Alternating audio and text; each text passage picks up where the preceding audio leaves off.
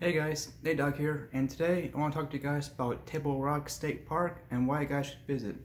Now, Table Rock State Park is a beautiful park. It's in Pickens, South Carolina.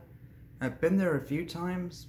Most of the trails are strenuous. I've been on a couple of them, and if you can't take the strenuous trails, the one that you need to go on is called the Carrick Creek Loop Trail.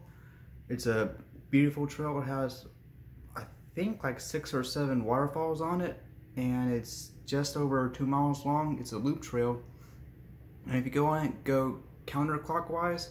That way you can get, because there's like a steep incline they have to go up, so they get that part out of the way early on. It's like go like this kind of,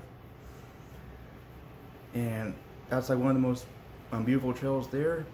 And the other one is the Pinnacle Lake Loop Trail, and that one's roughly the same distance, like a little over 2 miles long loop trail. And the only thing about that is, my advice is don't go in the fall, because I went in the fall, and when you get to the spillway, there's like a sharp, go down like really steep like this.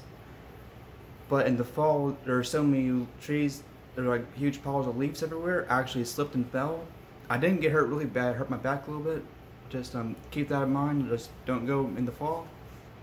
And there is another trail, it's called the Table Rock Trail. That one I can't go on because it's strenuous. It's a little over 3 miles long. It's an out and back trail.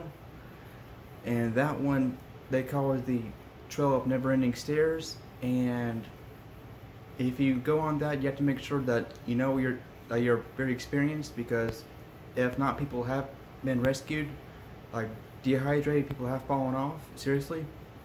So just keep that in mind. And overall, just a beautiful place. And there's also a trail, like I think it's the Pinnacle Mountain Trail. That one's strenuous as well, but from the pictures I've seen online, it looks really beautiful. And if, like I said, that one's strenuous, so if you can do it, go ahead. But if you're not that experienced, don't bother. But overall, it's a very beautiful place, and I highly recommend it.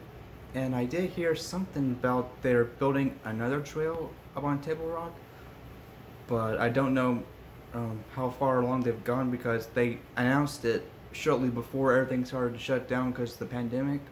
So I don't know what kind of trail it is, like if it's like a hard trail, easy trail, or where it is in the park.